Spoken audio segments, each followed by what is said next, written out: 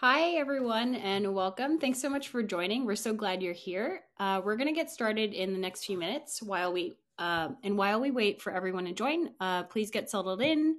And if you could, please take the poll question that you see on the screen now. This poll question, along with a few others, will be available during the entire event. And so here we see if, let's see, sorry about that.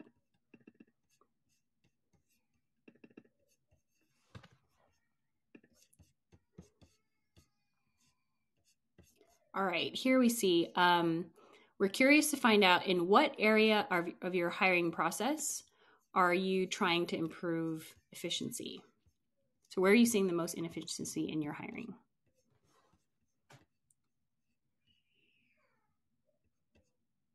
Looks pretty even between onboarding, recruiting, interviewing, and screening.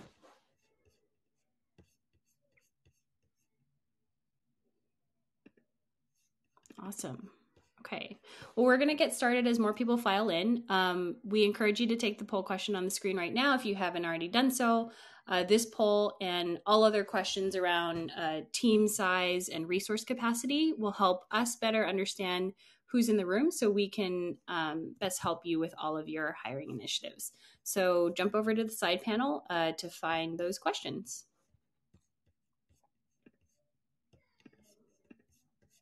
Cool.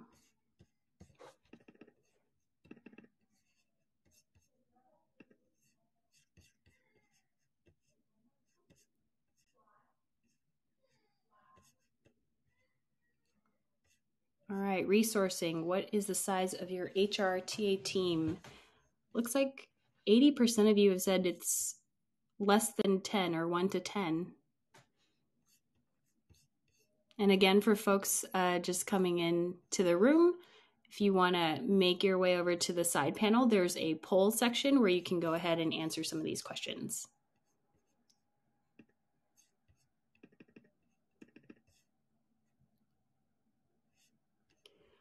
All right, why don't we go ahead and move on? Before we get started today, I'd like to thank all of the partners who put today's webinar together, ClearCompany, Codility, and of course, Checkr. Thank you for helping co-host this webinar, and a big thank you to our speakers here today for sharing their time with us. So thanks again for all the time and energy you put into this event. So today we're going to have a great discussion on embracing automation for more efficient hiring. A couple of quick notes before we start. If you have trouble with audio or video, please reach out through the help chat on the right side panel. Everyone in the meeting is muted, but we encourage you to be active in the discussion through chat and let us know how you're tackling some of the challenges we're discussing here today. And third, we love questions, so please send any questions you have for the panelists in our Q&A slide panel at any time. You can also upvote questions in the Q&A section if you'd really like to hear an answer to a specific question. So we'll try to get to as many as we can at the end of the event. And at the end of the session, you will see an SHRM credit come through in the chat. So make sure to write down that code if you want to receive credit for today's session. And finally, we'll be sending out the recording to the email address that you registered with. And as always, a few days post-event, you'll be able to find this content on demand on the Checkr website.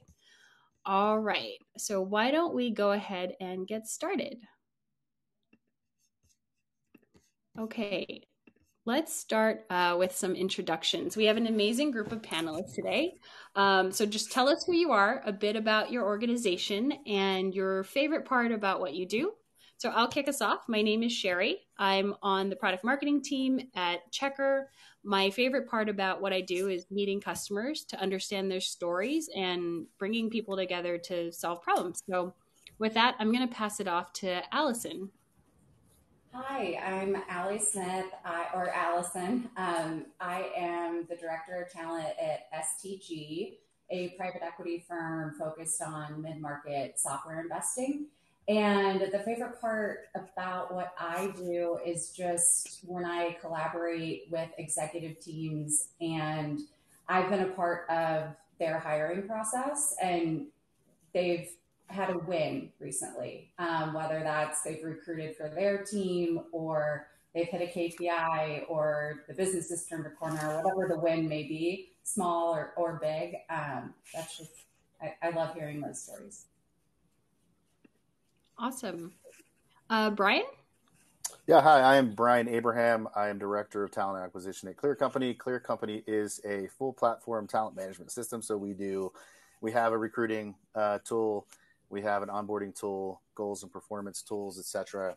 I think for me, I think like all of us, I think I love being part of matching people to roles where they thrive. Maybe you get lucky enough to match someone to their dream job. But I think on top of that, it's kind of unique. What I love about this role is I'm sort of at that intersection of being responsible for hiring the folks into our company, but also being able to get involved in product discussions, drive actually some product decisions in our talent platform, and maybe also help other companies and other recruiting professionals with more of that, speed things up and also more accurate hiring. So it's a unique role. That's what I love about it. Great. Antisha?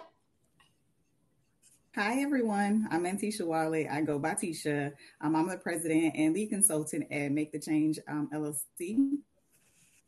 Make the Change is a human resources consulting firm. We're based out of the Austin, Texas area.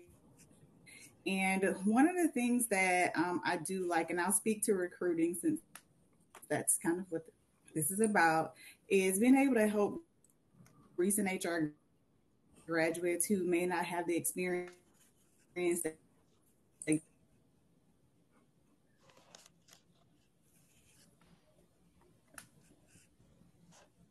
Okay. Sounds like we might have some connection issues. In the meantime, while we figure that out, why don't we go ahead and pass it off to Jeremy? Thank you so much. I'm Jeremy Schmidt. I'm the Senior Director of Global Talent at Codility. And the favorite part about what I do is a little bit of what Brian touched on, is when you align that perfect person into their dream job and then just sit back and watch them thrive and be successful. I think that's really what kept me in this game, the struggle for the last 20 plus years.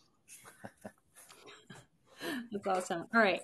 So why don't we go ahead and jump into our panel discussion? So the first question, HR leaders spend an average of 40% of their time on administrative manual HR tasks. So how do you go about identifying those manual tasks that slow down and get in the way of hiring efficacy? And in your opinion, what areas should we actually be focused on slowing down? Allison, why don't we start with you? Yeah, I think that stat's interesting. I would love to dive into all of that and kind of what specifically those areas are. I think, a bit of pattern recognition on, what components are actually hard, and just drilling down into the data of how long is a candidate staying in a certain, part of the funnel, and really understanding if your target strategy is really aligned with the candidates that you actually have. And I think, from there you can identify the inefficiencies in the numbers. And I've always mapped the number of candidates on an active open rec or search, whether it's executive level or even, entry level. If you have over 400 people that you're contacting and looking at, okay, great, but what's the percentage of people you're actually engaging with? And then going from there. Maybe it's the messaging of the of the kind of marketing of the role. But I think, you can really see areas by the numbers and looking from there. So I'll start, I can go down, but I'll start there and kind of pass it off. Great. Brian? Yeah, so similarly, I think what we did to sort of identify areas for improvement is first kind of look at our time to fill, I should say time to hire, kind of time to hire for, how long our process is taking from sort of initial contact through an offer, right? And then working backward from there, what's the benchmark for that, right? So we looked at some SHRM data in our industry. It was taking other companies about 44 days. We have that down now to half of that. We're at about around 22 days. So we're always kind of looking at the big picture first, but I think that it is work backwards and have the ability. We do have pipeline analytics built into our platform, right? So we can see the amount of time that people are spending at each stage. One of the biggest things we can talk about a little bit, I think we're going to talk a little bit later on, but we did identify a couple of major gaps that we just were going through sort of status quo and thought, hey, that's normal. We've always done it that way. Let's keep doing it that way. But then I saw sort of a major gap in the numbers of how long it was taking just after we did an initial outreach message to candidates and how long it was taking us to actually get them, into that first screen. And so those are where you can start to identify some bottlenecks. I would say don't make assumptions that certain steps should remain. I say dissect everything. Look at everything and rethink everything. I would say for steps to slow down, I say, be willing to make your process more efficient, but not so efficient that you're, abandoning ability to effectively evaluate quality or get quality into the process. And so I think another kind of key measurement there is quality of hire. And one of the things that we do is we cross-reference our interviewing scores with our performance scores. We scale on the same score system, right? So we can see and then correlate and sort of compare those scores and see how closely our interview scores are to our performance scores. And so we're constantly looking at that. And if we're off, our platform also evaluates even down. It's sort of a rate the rater, right? We can even down to looking at how the interviewers are interviewing, how close they are consistently to like sort of the number of the performance goals and everything else. And sort of that might identify areas where you might need to train, one of your managers or somebody who's on the interview team, et cetera. Right? So there's a lot of analytics that can come out of that or areas for improvement out of that. But I would say those are definitely hone in on sort of the pipeline analytics, your time to hire, and quality of hire. Great. Antisha? Would love to get your thoughts as well.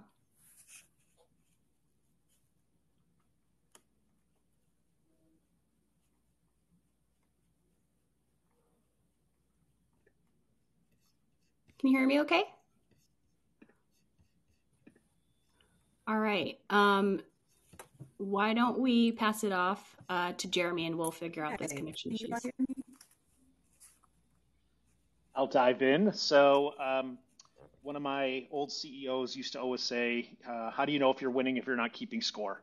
And so when we look at inefficiencies in the process, it does start, with the data. So having the ability to look at true pipeline analytics, time in stage, and identify where those efficiency are, it's really key to be able to make any type of actionable insight or decisions around that. We've actually integrated GEM with Greenhouse. Greenhouse is our ATS, and that has helped us tremendously in identifying a lot of those gaps. Also, I'd want to give a quick shameless plug to our product here at Codility, because this is exactly what our tool does when you're looking at the technical hiring process. So if you are hiring engineers at scale, the most difficult part is assessing their technical skills quickly and efficiently, but that's exactly where Codility comes into play.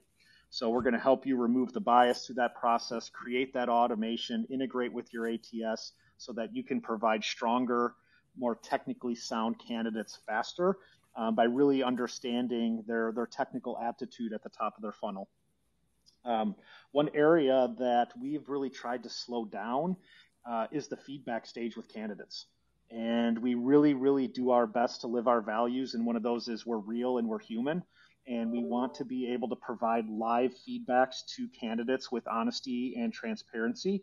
And at times that can be cumbersome, especially when you're hiring a global market to try to set up live one-on-one calls. But I really think if you lead with that people-first approach, it does go a long way with your employer brand.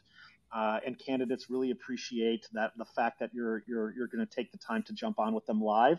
And treat others the way that you like to be treated. So I think it's a big step in our process and something that we want to continue to do. Great. Those are good words of wisdom there. Treat others the way you'd like to be treated. Okay, moving on. There are many areas of the hiring process that could be automated to reduce errors. So can you share some insight on where you've automated parts of your process? And are there any places you're still working on automating? Tisha is back. Why don't we kick it off to you? Hopefully you can hear me now. Can you hear me? We can hear you. Great. Yeah. Awesome. Sorry about that. All right. So yeah. So sending automatic notifications, scheduling emails, making sure that the candidates are able to get that information as quickly as possible so that you don't necessarily have to remember to do it. Those are some of the areas for me where we try to reduce errors. Also, pre-written assessments where you don't have to, at each job posting and each interview, have to figure out what questions are you going to ask. Having those be pre-written and then sending those to candidates. I've also answered across different companies. I feel like I'm always trying to figure out ways where, we can.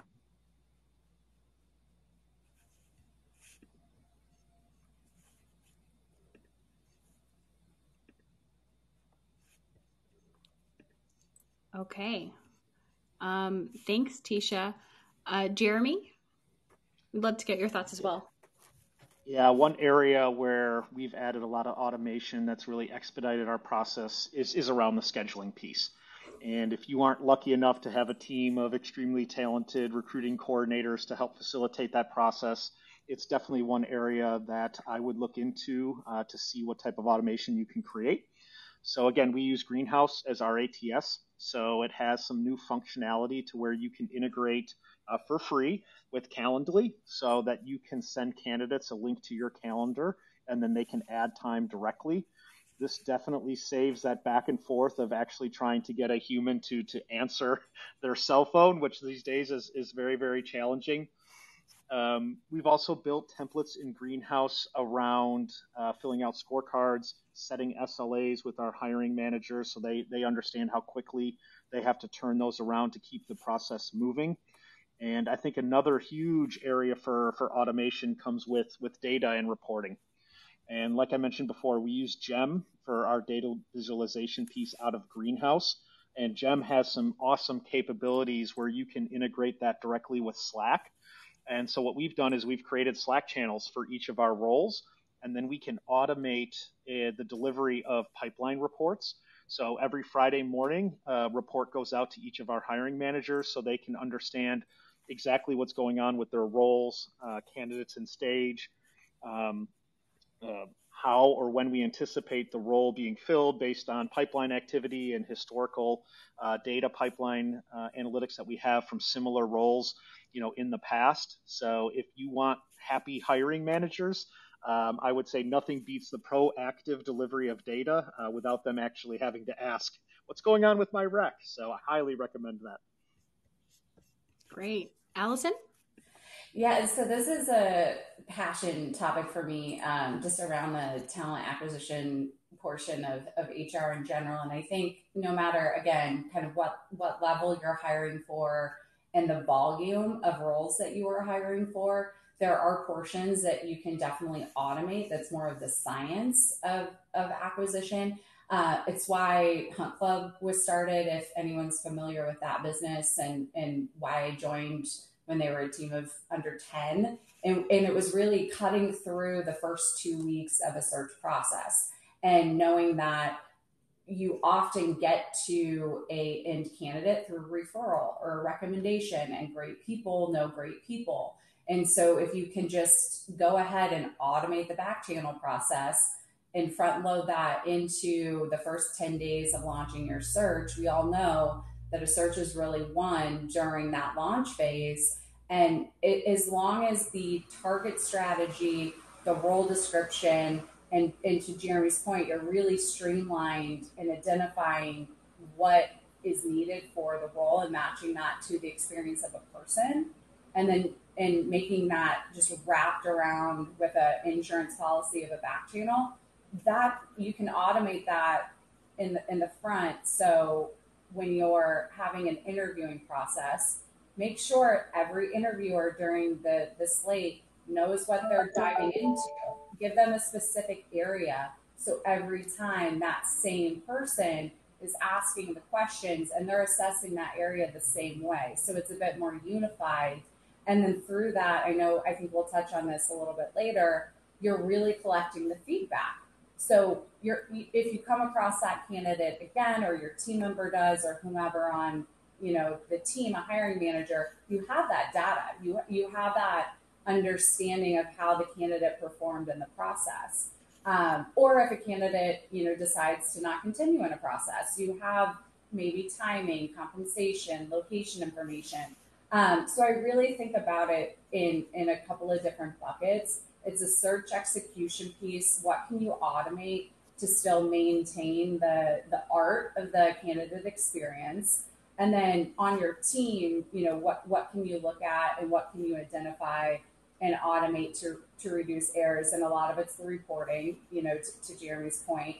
But also when I was at True with Thrive as an ATS, there was a login for clients to see with full transparency exactly where the search stood, where candidates were in a process. It was a system we as partners used, the entire True firm used. And so in terms of errors, there's just an intrinsic trust that's built on the front end as well, if you are a search partner. But if you're an HR leader, really utilize that ATS as your vehicle for communication with your hiring managers. And I think that helps for the execution piece. I'll stop there. I'll put a pin in it. I would say too, with just the last thing, with the engagement, with the candidate engagement, so you have the execution and then you kind of have the marketing. We have a portfolio company, Symphony Talent, that does help with that full life cycle to make sure it's unified. So I would say just make sure that process, if your HR team is doing a lot of the outreach for candidate engagement, you can automate that really simply. Thanks, Allison. Brian, what are your thoughts? Yeah, I definitely would second what Jeremy talked about a little bit there on Calendly. So the example I was giving earlier, where we identified this major gap, it was just the first contact, reach out, maybe to passive candidates, right, to get them to schedule time with us. And sometimes it would be like, oh, I'm available here. Oh, okay, well, I'm available here. Well, let's set some time up. They got to meet a day later. I mean, sometimes it's literally a week, and a week is an eternity, especially in this market, right? So we actually got that down to like 1 to 2 days to schedule those. And that was by implementation of a Calendly link. So I think if people are not using that yet, I definitely say get on board with that, because you're eliminating all that back and forth. You're saving a big chunk of time. And similarly, too, our platform has the ability to incorporate Calendly links into our outreach messages. We have templating capabilities, so you can template it, automate all of those processes. That's key. So a lot of it, there's a couple other areas I would say for interviewing is a big area that takes up so much of our time. Something we developed, and I was also involved in, and look for this in your platforms too, is like we have what we call a multi-interviewer scheduling tool. And so what it allows us to do is to schedule all of the pertinent details of one interview in like a single click, essentially. Like we can build what goes out. It's also templated, but we build what goes out to the candidate, because a lot of times the information going to the candidate is different than the information that's going out to the interview team, right? They need different things in there. And so rather than us have to manage and send out these two different invites, and also we send scorecards. Our scorecards go onto the manager's calendar, and it has everything the manager needs. They can show up potentially sometimes late. This happens, right? They roll in a minute late. Where's the resume? Where's the, right? Often. And so what questions do I ask? Like our tool allows this automatic send of a scorecard that has their whole resume, all the evaluation, all based on the competencies for the role, and sample questions to ask for the competencies for that role, all in one spot. And so that gets sent out as well. We're sending all of that information in one single click of a button. So that is really, and myself and our principal recruiter are also involved in the design of that, because we're like, this would be our ideal world, and we created it, and so it's great. And so I think that's really important. We'll talk a little bit more too, I think, later about, that step of like doing the evaluations and how critical that is. But I would say one of the last things I would point to too is like we are able to take notes in real time in our platform, right? So we have this note capability. So I can have their resume up. I'm taking notes during my screen, but I can tag my managers in those notes. So sometimes while I'm on a call, they're getting notifications like, hey, this person's looking for this. Is it going to work? They have this skill set. Will that work? Sometimes that allows us to be decision immediately. I sometimes will wrap my call and actually already have my hiring manager's screen scheduled before my call is over. That's something I would say really work in. If you can, work that into the end of your screens rather than try and get on a rapport with your managers where they have a comfort level of, hey, maybe you need to use some data to say, hey, I've been 95% accurate on moving to the next screen. Trust me, let me move that forward make the call on that. And now you're scheduling that second interview within 24, 48 hours rather than another week. Oh, hey, manager, does this look good? 3 days later, oh, sorry, I was out doing this. Yes, that looks great, right? Now you losing another week of time, right? So I think pay close attention to that. On a macro level, I'll wrap with this. Like one of the biggest tools we're working on now on the analytics front is workforce planning. And this is going to combine, this is some data, some information I've never seen, but it's sort of combining historical HR data, such as like how long it takes for teams to ramp and be effectively ramped, what's your turnover rates granularly within your company, but also externally in the market, compared to financial modeling, models that you typically would see in your CFO office, right? To say, well, if like, you have your 13 headcount, you're at 13 headcount, but you're expected to lose 6 people this year, and it takes 6 months to ramp. So if you don't start hiring now, it's going to cost you $1.3 million, right? So that's a whole different conversation and putting you in a much more proactive spot. And so I think that is where talent management is headed. The holy grail, in my opinion, is being proactive, being in a proactive spot. There's so many teams that end up reactive and always going, oh, we need somebody yesterday because we didn't see this coming. And now recruiting HR's back is against the wall, and you're being blamed for all the money that's being lost when you really had nothing to do with it. So yeah, I think that's where things are headed, and I'll wrap there with that question. Great, thanks so much. And I saw someone in the chat, Madeline Cleveland, had mentioned also, like many of you, using a system that helped with scheduling links. So she uses Breezy to help send auto emails as well. Okay, great. Why don't we shift over to DEI? How can we use automation to improve DEI efforts and reach company goals? Allison, let's start with you. I think it's just, so DE&I overall, I'll take a step back. If you have a strategy set, then plugging in the numbers is fairly seamless. It's getting to that point where you've identified exactly what you're measuring. So that, I think, is the really pivotal point of setting a DE&I strategy. It is measuring, it is understanding the numbers, but it's also tying that to what matters for the business and what DE&I metric are really going to push the needle for the business's success. And from there, I think once you identify what that is it for private equity specifically, I'll use the example, it's diversity of gender, it's diversity of race, it's diversity of age. There's a lot of metrics that go into, I think, measuring private equity that are fairly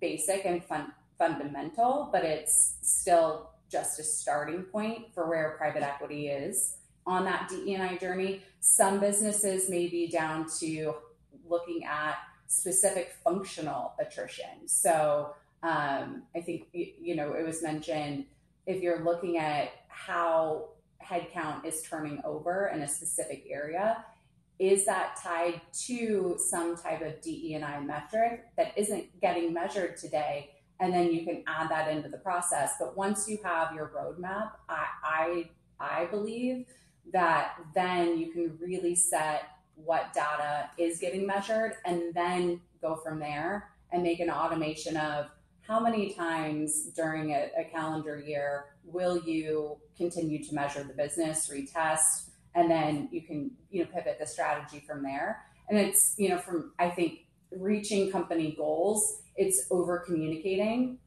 why you're testing, why these specific metrics, and really getting buy-in from the business. Great. Thanks, Allison. Brian? Yeah, I mean, I think this starts at the top of the funnel. I think you have to really focus there. In technology, we also, some of our analytics also show us our applicant pool, like diversity in our applicant pool. And we've sort of seen, like, I mean, if you're just relying on sort of reactive posting in technology, you know what you're going to get. I mean, you're not going to have the diversity there. So it sort of starts at, I think you have to be, outside of the automation piece, I mean, you have to be intentional. We've actually made DE&I one of our core values. And why that's important, though, is because our core values, I think the second step to that is there has to be accountability. Our performance, every performance review, our employees are measured on how they're performing against our core values, and that's the key point. I think it's one thing to say on your website that you're about DE&I. It's another thing to hold people accountable in your business for achieving against it, and that's a critical point. I think something that we did to achieve that. So I think the intent has to be there. That's how we created. I think that, help with the buy-in, the education, right? All of those pieces that need to go into it. But in terms of the automation, I think we have a two-pronged approach. Yes, we do some auto posting. We have auto posts that go out, but then we also use a sourcing tool for us where you can get passive candidates. For us, it's LinkedIn. We have a built-in integration with LinkedIn. We have LinkedIn recruiter seats. That is where we more intentionally go out and supplement and build a diverse talent community.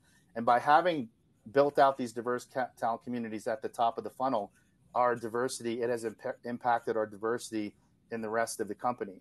And so getting into the specifics of that, I think you're building searches that you can save that are keying in on things like, I mean, it might be a variety of things for different companies out there, but languages, you might be keying in on NSBE groups or membership, HBCUs, right? You can build into your searches hitting all these HBCs. So you can build in a lot of automation into those searches to balance that talent community. So it's balanced at the top. I mean, the results for us, if I break it down to the results, I mean, our company now, this is the biggest thing we've done, by the way. There's not, I don't think there's a source.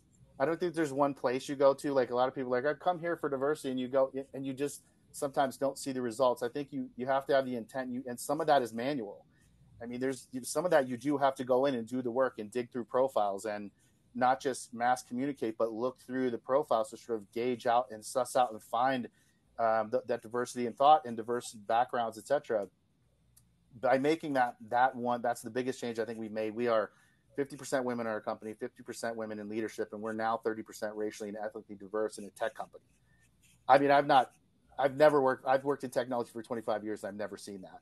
So that's kind of the biggest improvement. That's the best thing I could say is those integrations we have with, say, a tool like a platform like LinkedIn, and then being able to build in some of that automation into your actual searches to start to supplement your talent communities to be more diverse.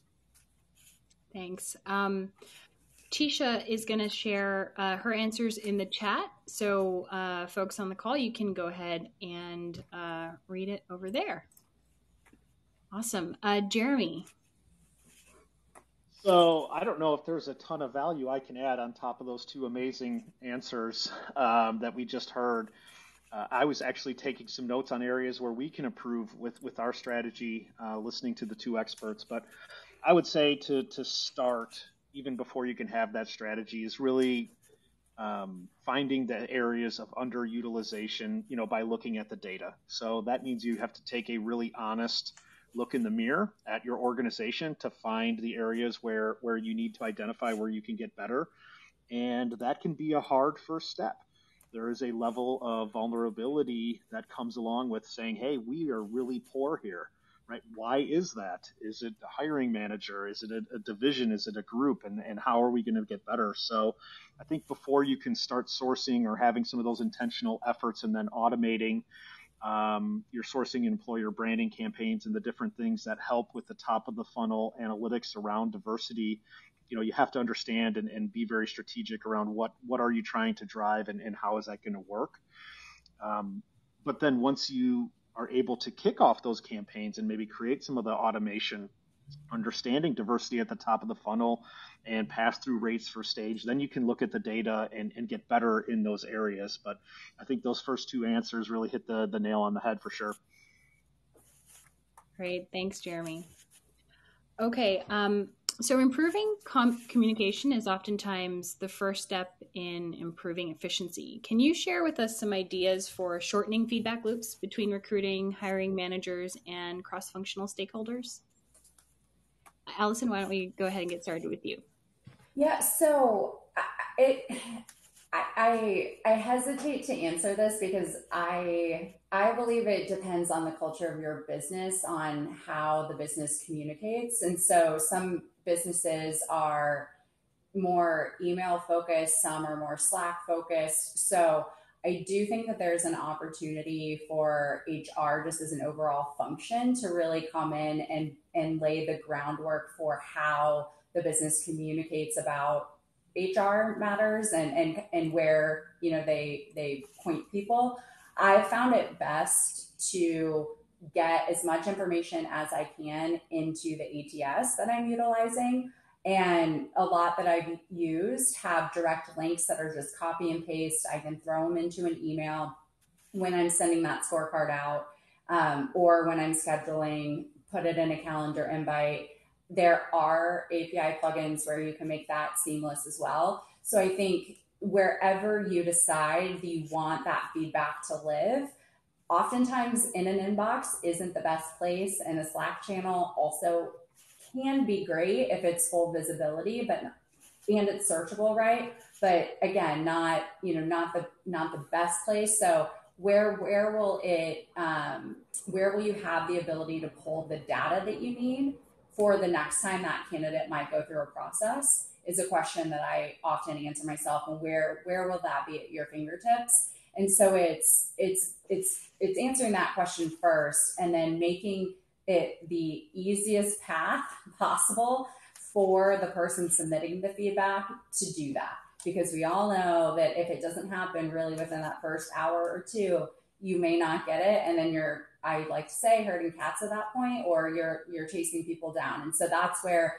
I see the inefficiency happening, not to mention all the lost intel that you're getting on the candidate. So wherever you're having the data live, I would say shortening make it a path of least resistance for the person putting it in, and then sharing it, collectively. I found just live calls, status calls are the best way to do that. Whether, you're an HR team, I know if you have recs that go up into the, kind of the double digits, it's very hard to do with every search, but at least for that first, I think, launch period, to stay aligned and to stay calibrated is really necessary. Great. Brian? Yeah, I definitely agree with many of those points. I mean, it sometimes does vary by organization. I'll try to list these out, pretty quickly here. But I would say, I say when it comes to sort of your ATS and your system, don't compromise on a system that doesn't capture all communications. I mean, when we're talking about communications, we're also talking about speed of communications, right? I think the efficiencies there. So if you have to go outside of the system to then go dig out all of this pertinent, really critical information, and your system is at least not capturing the critical stuff. Yes, we have communications that happen in Slack and things like that, but I think the core things need to be captured in the platform. Tagging, like the ability to tag managers inside your platform, see the responses inside the platform. If anybody else on my team needs to get in and see what's happening, if I'm out or a manager needs to see, they can see everything that's happening. They have access to that too. I think I mentioned this a little bit earlier. I think one of the biggest bottlenecks is decision after an interview, right? So the fact that this functionality we have with this, automation of scorecards that going onto the manager's calendar, when they fill out the scorecard, that also automatically all uploads into our system. Everybody can see it. I can see in real time where we're at with decisions, and then I can push where I need to push. And if I need to go to somebody's manager, I'm going to go to somebody's manager, right? But we can push the buttons we need to make things happen quickly by having all that stuff in one location. I don't have to dig through emails. Oh, was that sent to my manager or your manager? Who emailed that where? What's the decision? There's none of that, right? So we cut that out. So we mentioned about that I think we, looking further too, I mean, obviously if you don't have automated approval chains on your offer letters and automated templates on your offer letters, like get there. I think most people here probably are doing that, but definitely need that. And then a big thing I would highlight, one of the last things I would highlight is definitely like onboarding, paperless onboarding. If you can integrate all of your things into an automated onboarding tool, which is something also that we have that has video integrated, like video message from your, from the CEO, the ability for the candidates to write up an intro about themselves that'll automatically fire off on day one, that goes out to the entire company, also goes into Slack. All of the paperwork is completed before day one, so people can train on day one. And that has been linked. There's a lot of, you can go out there and find the statistics. I don't have them in front of you. There's pretty dramatic statistics about how people are onboarded and how that correlates to how long they stay with the company, or if they stay past a year, right? So, and a big part of that is being able to have them train and move into their job on day one, not spend their first 2 weeks or a month filling out all of their paperwork, right? So I think that's critical. The last thing I would say is I fight for less interviewers and minimal interview times. Like, everybody wants to get in and, an hour, 30 minutes is not long enough for me to do an interview. And, we need 12 people on the interview schedule. You don't. But the way that you get leverage on that is the data, right? You have to be able to still show that you're hitting your quality of hire, which is why that's so important, is to continually track that. Because you can say, look, we did that. We tried that with this team and we didn't lose quality. Let's try that with your team. But I say you got to keep fighting for that, because it's just managers will run your process for you, and you will keep losing hires over it because they keep arguing, 30 minutes is not, we do 30 minutes. We do 30-minute interviews typically. Not on some of our software roles, it's longer. So it does sometimes vary by role, but our typical standard is 30 minutes. Our team interview is 4 interviews, 30 minutes each. And so if you can fight for that and still maintain quality of hire, I think you're doing things really well. So thanks, Brian. Tisha, we're looking forward to your answer in the chat in terms of tips on shortening feedback loops. Okay, great. Jeremy, why don't we get your thoughts as well? Yeah, I feel like Brian has the cheat code because he works at an organization where literally these are the tools that are all integrated together, and he can say, hey, this doesn't work right, and then they just build the workflow. So I feel like he's cheating and has an advantage over the rest of us that have to piece together systems at times. But the same type of things, right? Automated scorecard reminders, implementing hard SLAs on gathering that feedback in a timely manner. We are a huge fan at Codility of proper debriefs discussing candidates that have moved through to a certain stage. And yes, it does take time to get everybody live, but you can accomplish so much in a quick 15 to 20-minute meeting walking through. One thing we've done really well as we built out and revamped all of our processes is training our hiring managers around how we're measuring certain competencies so we can pull in different interviewers from different groups for speed purposes. But what it does is it breeds consistency in our process, because now we're all speaking the same language. We all know how Brian is assessing adaptability is the same way that Jeremy is, right? So that we can pull in different interviewers and try to automate parts of those processes. And I hate to keep harping on the data point, but that's another area where you can easily automate is understanding pipeline analytics, identifying those inefficiencies in the processes that hold you up, creating automation using different templates and the integrations in your ATSs in every single area that you can. When we get to the offer stage, automating your offer templates. At Codility, we have entities in 4 countries, and they all do things differently. So building those in, having those tokenized templates built into the system so that it removes human error as you go through. But then we sync our greenhouse approvals with DocuSign, and we have additional templates built out in DocuSign. So what used to take us 2 days to generate an offer for our German entity, now we can literally do in 2 clicks. So I would say look at all the different functionality, find the areas where it can help you, because every little bit does count. Great, thank you. So reducing candidate drop-off is really crucial. Your recruiting team spends so much time and energy getting great candidates in the funnel and all the way to the hire stage. How do you keep candidates engaged between those steps in the hiring journey? Tisha, we would love, why don't we start with you? You can put your answer in the chat for folks to read through. And then in the meantime, Jeremy, we'd love to hear you there. Yeah, the first thing is clearly articulating the process up front. Having that honest communication from the beginning lets the candidates know exactly what they can expect. Reinforcing with the candidate that they're interviewing you as much as you're interviewing them, I think also plays a crucial part in getting their buy-in to see how interested they're in. We actually have a pick your own interview path at Codility that gets the candidates engaged in the process, and it shows how much we value their time. So if there's someone within our organization that they think is a beneficial conversation for them as part of their interview process, we really facilitate them. And I think the data shows about 40% or so of candidates now are taking us up on that offer, and almost all of those candidates we've seen are making it to those final steps in the process, if not receiving an offer. So that's been really, really positive for us. We also use Comparably, which is another very, very interesting employer branding tool for some of our EB strategy. They have some really cool templates to where you can create content for your candidates as they get deeper in the process, specific to the teams they're interviewing for. And the cool thing about Comparably, it's literally feedback from people that work in your organization now. So you can create these different documents that send out that talk about, hey, we rank in the top 10 of engineering happiness and top 10 in pay and top 15% in culture and what that might be. And you can send out a lot of that content at different steps in the process to keep them engaged. And we're also starting to toy around with the idea of creating different video messages at certain points in the process. So maybe a message from our chief people officer who's super engaging and adds so much to our culture, or even our CEO that plays a big part as a smaller company going through a large growth phase around what is that vision, and just really thanking them for their time, for being a part of the process and seeing it through to the end. So I think the more personal that we can keep it, the better we can articulate what they can expect, makes us keep our candidates in our process better. Thanks, Jeremy. Allison?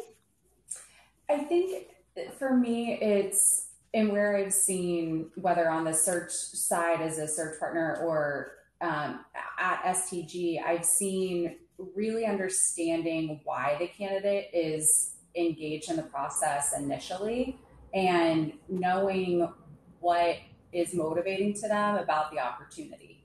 And then from there, really understanding that during the first conversation, understanding their timing too. And to Jeremy's point, aligning that to the process. And then staying really flexible and being able to move really quickly and making sure your hiring teams have all of that detail around the scorecard, around what is the role, so the role description, and really making sure that they can have a decision unified quickly. We're seeing right now at the executive level, folks have 3 offers in hand still when they're entering a process. And candidates are able to make decisions quickly. They're coming into a search process really aligned, knowing what they want. And so we can close a candidate within a 2-week cycle as long as all of those things are in place. So I would say once you have a candidate engaged, continuing the momentum with them and pivoting to, if they're a lead candidate, maybe a bit around their timeline as well. Some other things that we've seen, or that I've seen between the steps to make sure that candidates are engaged are, just really listening about points in their candidate process. So knowing, I'll use for an example, it's kind of outside of the realms of probably what any of us have the budget to do, but there was an executive at Zoom that was interviewing, and what really put them they were hesitant to leave Zoom. They were a long tenured executive, and the reason why they left was because the CEO of the company that was recruiting them hopped on an airplane to meet them in person. And it's just ironic because they were, a Zoom executive. And it's those things, I think, depending upon, what level and how much time you can invest per candidate. Once you get to those final stages, there are personal things and personal levers to do as well.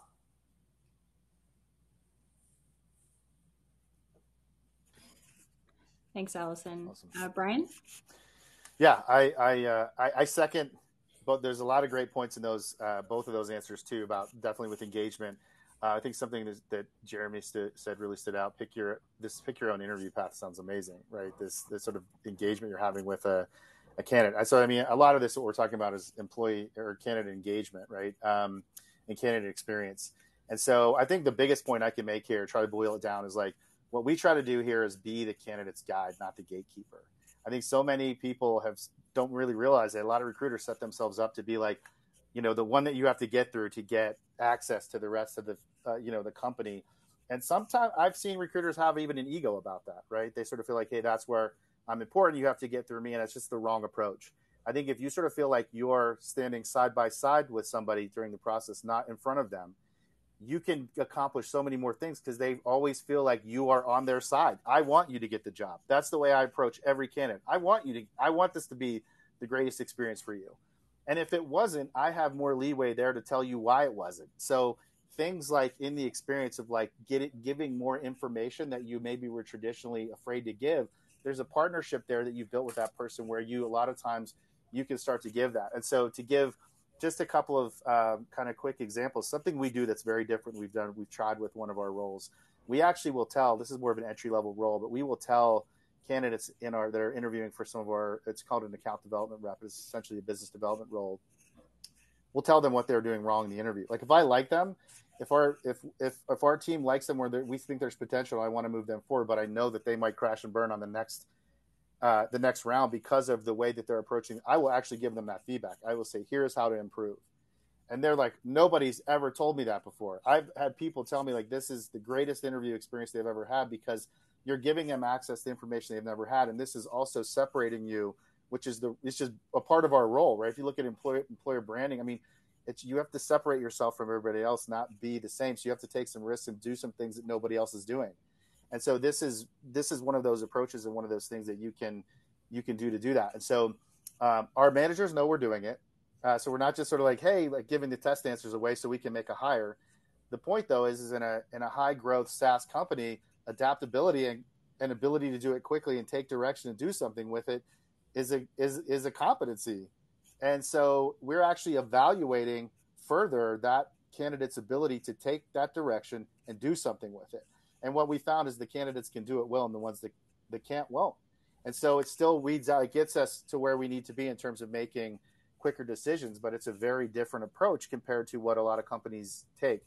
Another thing I'll say real quick is a lot of employers, be careful not to promote who you want to be instead of who you are, right? So many people are like, they don't realize like they're actually selling a falsity about their company. They're actually out here saying what they think their company is, but it's not actually who they are today. And so that comes down to branding. Without getting into a whole conversation about branding, we do have on our blog out on our careers page, we have a whole write-up of how to, on no budget, essentially create your own employer brand, build this, because this ends up going into all your messaging. Now you're putting out into the candidate world all your EVP all the time, all the things that separate your employer value proposition, right? Instead of, for example, the bottom of your job description, like the About Us blurb that nobody ever reads. What if you put your DE&I initiatives and numbers and your results down there? What if you put, some of your core benefits if you have every other Friday off, right? Things that are going to go. And in your messaging is key. You can go to all of these sites to get candidates, but it's really the messaging that's going to grab them. So you don't need to go as many if you have good messaging, and it starts there. So I think those are probably the areas that I think, you really want to focus in. I'm looking at a couple of my notes that I jotted down just to make sure I'm not losing anything. But I think I would just wrap up like somebody mentioned in the chat about video interviews. We found at one point, you still analyze your process and make sure it's not working against you. We were doing we were outreaching to candidates. And then when we would set up the initial call, they would find out that it was a video interview. Well, they weren't ready to invest that time, be ready on a video call. We actually lost 50% of the people that already were interested in talking to us as soon as they found out that interview was going to be video. So we moved it to the next round. We moved the video to the hiring manager and got all of those people back. And then if you're doing a video capture interview inside your platform of like as part of your application process, I would make sure it's optional. I mean, that's what I don't see but you're going to lose some really good candidates that are maybe on the fly that are in between doing something else that could apply that are like, well, I'm not in a situation yet where I can do video. You can go to the ones that did video first and evaluate them. And yes, are they going to have potentially a better opportunity to get looked at? Yes. But I wouldn't say to make it a requirement, because in this market, you're going to lose a lot of potentially really good candidates that just want to apply quicker. So sorry, a lot of information, but I'll end there, but that's my input. Okay, thanks, Brian. Yeah. All right, we've got one question left before we open it up to Q&A. So we're going to try speed answer for the last one. Can you share with us some of the challenges you see with screening, delaying candidate start dates, and how you get around this bottleneck? So what's one best practice for preventing screening and other paperwork from delaying candidate start dates? For example, at Checkr, we understand the importance of having mobile first technology, because that can improve, the candidate experience and also lead to faster screening. Allison, I'm going to kick it off to you. Yeah. So, and Tisha put in the chat as well that she just keeps it simple. I echo that explicitly. And to Brian's point, I'll keep this fast, and I think that this helps with screening. So he was talking about just giving real-time feedback to candidates. I would echo that to the interviewers as well. Just staying really tight in that feedback loop, making sure you're getting that feedback, and you're holding them accountable. So we have to at STG report to our partnership group, so LPs, GPs, all of our talent data. So our numbers. So we have to measure that, and we're collecting it. If you're an HR leader, I know we have a lot of people with teams under 10. I would start there and just really know how long is each candidate going at each stage again. And then, ensuring as you're giving feedback, to Brian's point, that you're tracking why candidates aren't moving through the process. So you can, tweak your search practice or your search process if needed. Okay, great. We've got a few minutes left, so in the interest of time, I want to say thank you again for sharing all of that insight and experience with us. For folks on the call, please submit your questions through the Q&A panel if you haven't already, and we're going to move on to our next segment. So if you want to take a look at the poll section, if you'd like more information from today's partner, please go ahead and go to the poll section and answer that. All right. So let's see. All right, we're going to move on to your questions. And also to note that we'll drop the SHRM credit code into the chat. So make sure to screenshot that or write it down. But in the meantime, let's see what's coming in from our live audience. All right. How do you make sure, from Catherine, how do you make sure hiring managers are as invested in DE&I goals around the hiring process as recruiters are, so that it's a full team effort? Anyone want to take this one? I think it really starts at the top. You have to have executive buy-in around your DE&I strategy. It has to be part of your core values. It has to be something that is trained through the organization. And if you don't have that type of support, you can drive really hard on the talent side, but managers are not going to pick up those pieces. But if they're held accountable by the senior level leaders, and this is something that's valued through the organization, I think it has to start there. Yeah, we developed a DE&I task force as well. That task force is actually what pushed our leaders and surfaced what they thought was a priority of making DE&I a core value, and therefore being measurable, right, in terms of each employee's performance, which I already talked about, which I agree with Jeremy completely. That's the critical piece, in my opinion. Great. Everyone, thank you for all of your questions. We're going to wrap up as we hit the end of the hour. And as a reminder, if you're looking to receive SHRM credit today, be sure to grab that code from the chat. It's right in there right now. This recording will be sent out to you in the next few days. And again, thank you to everyone who attended. A big shout out to our group of speakers and partners for their help in making the discussion today possible. And wherever you are, we hope you have a really great day. And again, thank you for joining. All right. Bye.